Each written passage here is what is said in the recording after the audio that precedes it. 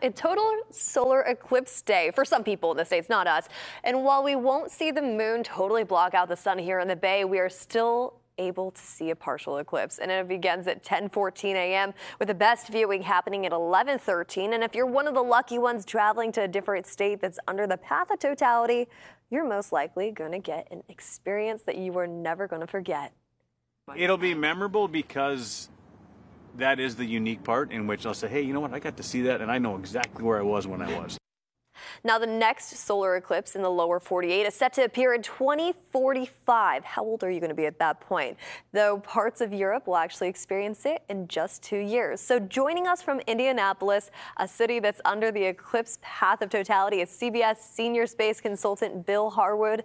Welcome, Bill. So first off, for those under or outside of the path of totality, can you describe what people are going to see out there?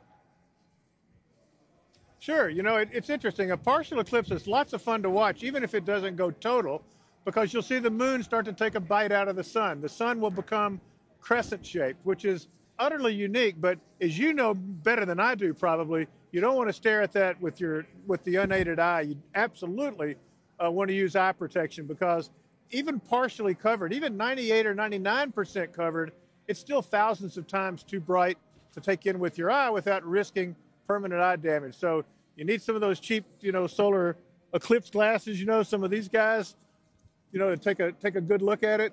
Or a little pinhole camera, just punch a tiny hole in some cardboard and project an image onto a piece of paper. Definitely worth going to the effort, though, to take it in. It's going to be fun. Well, we've actually brought up those special sunglasses meant for this occasion. What do they actually do when it comes to helping the view? It's basically darkening the sun by something like 99.999%.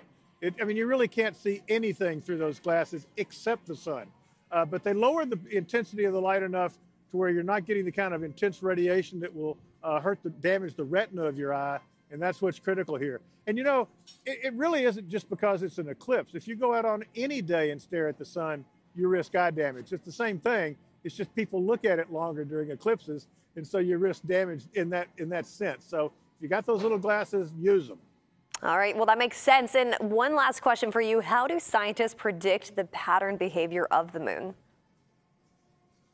You know what? It's really interesting because you got a bunch of things going on. You have to take into account the Earth's orbit, Earth's rotation, and then the moon's orbit, which is tilted slightly to our equator.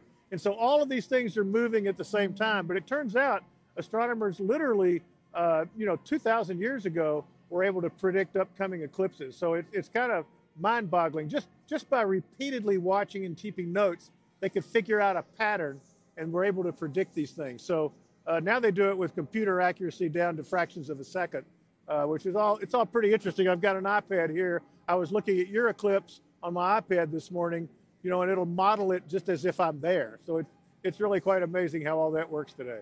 That is awesome. We're going to have to find that app soon. Thank you so much, Bill. And of course, make sure to wear those protective glasses. And of course, you can join us today for Eclipse Watch, our special coverage of the solar eclipse. It all starts at 10 a.m. streaming on CBS News Bay Area, and you can find us on the free CBS News app or on Pluto TV.